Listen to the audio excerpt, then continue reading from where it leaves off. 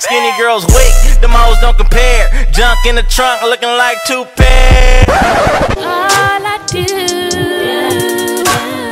is stay up all night, losing sleep over you. Okay, you guys, so this is what we're going to be needing to make our Haitian Epis. So you guys, Epis is pretty much like a Haitian SOFRITO.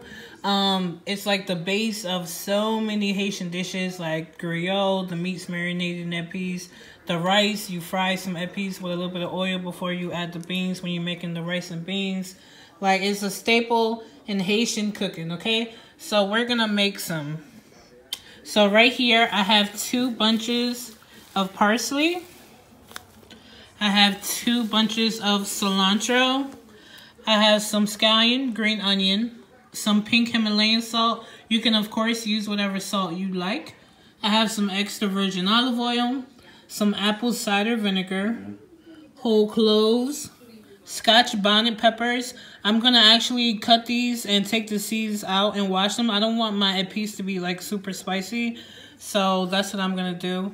I have some lime juice, some whole garlic, some different bell peppers. I have 2 yellow ones, a green one, a red one, and an orange bell pepper, and I have a red onion. So pretty much Epis is like SOFRITO, how SOFRITO, like everybody has their own version and rendition of SOFRITO. Epis is pretty much the same thing. Like, people make it all different kinds of ways. Oh, I'm forgetting something. I need the Maggi. You gotta have the Maggi. Hold on, y'all.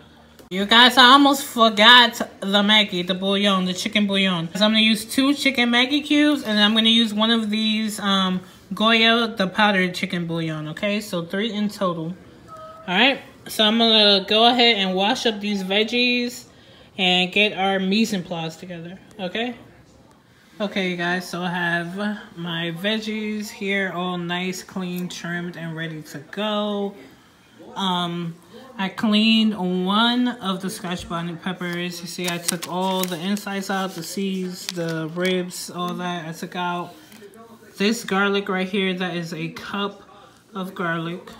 And yeah, the cloves down there, that is 6 cloves. But you'll see it when I put it all together. Smells so good. Let me go grab the blender.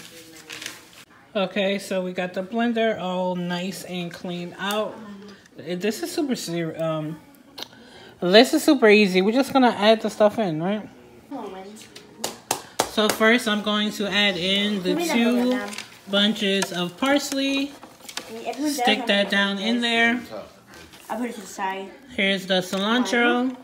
Stick that down in there. Super easy, y'all. The rest of the parsley.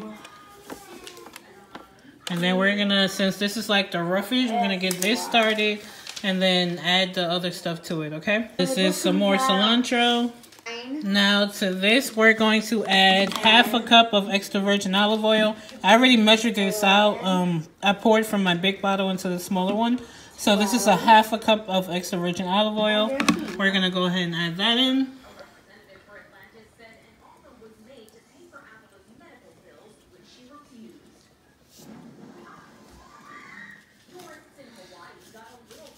Next, we're going to add in 3 tablespoons of lime juice.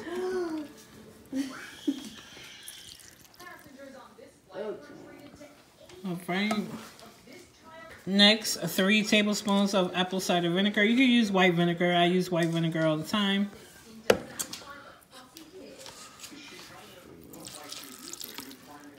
Alright.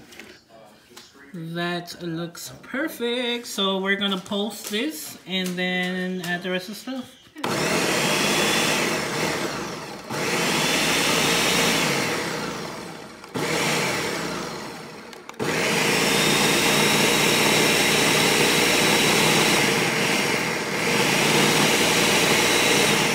Okay, so this is how it's looking so far.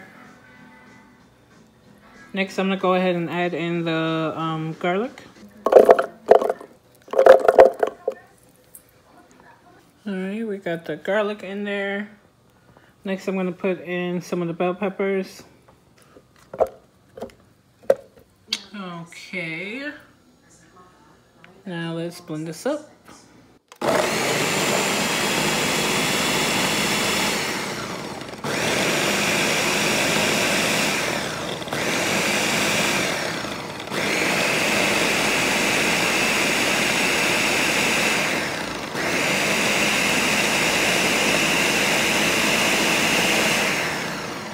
So now I'm gonna add in the red onion and the rest of the bell peppers. Get Ashley's new spice called. Right. Lid back on. Let's blend it. Super easy, y'all. We're just pretty much blending all the stuff up.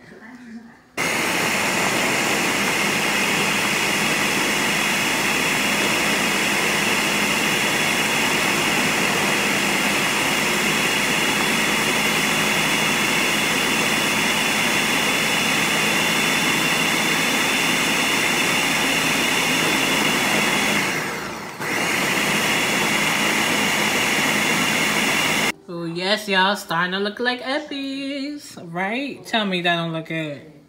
Okay, so now let's put the onions, the scallions. You know what? Let's put all this in there.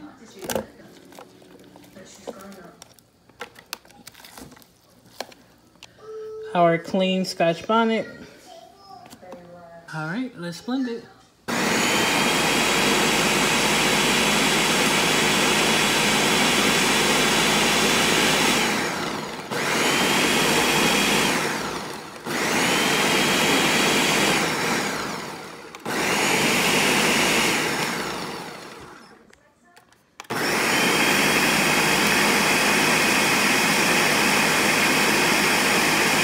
You guys, this is looking perfect. Look at that. Does that not look friggin' perfect? So now we just have to flavor it, okay? So I added 6 cloves of the 6 whole cloves already. Next, I'm going to add in a teaspoon of salt and the chicken bouillon cubes, okay? That is looking really good. Salt. So here is the packet of the chicken bouillon. Now here are the 2 chicken Maggi cubes. All right, now let's blend that up.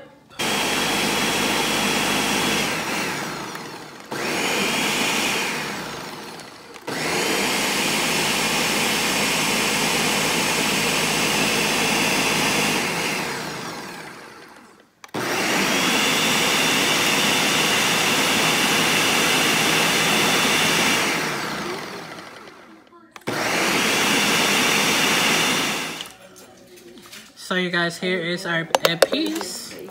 Look at the consistency. Isn't that perfect? So we're gonna make some chicken real quick. I mean, fresh Epis, we might as well make some chicken, right?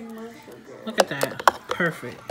All right, y'all, so I went and washed up some chicken legs, okay? I'm about to hit it with a little bit of my seasoning blend. Of course, you can just use some adobo, add some herbs to it, but this is my seasoning. You can, of course, always find the link in the description box below and get you one. It's really, really good, okay? Where's the paper? All right, now add some of our beautiful Epis.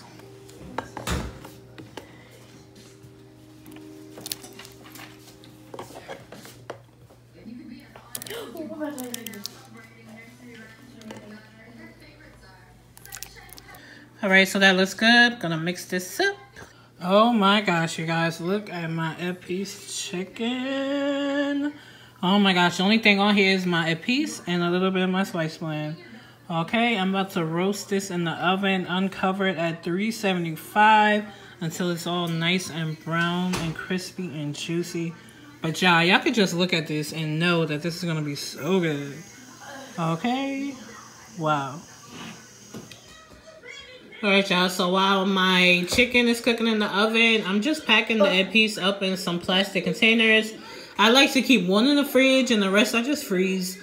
You can also like fill up some ice cubes and then take the ice out the tray and then put it in a Ziploc bag and store it that way in the freezer. Do whatever you want to do, but these definitely freeze very well. So you guys, look at my Epis chicken. Y'all, this looks so good. Do you see that?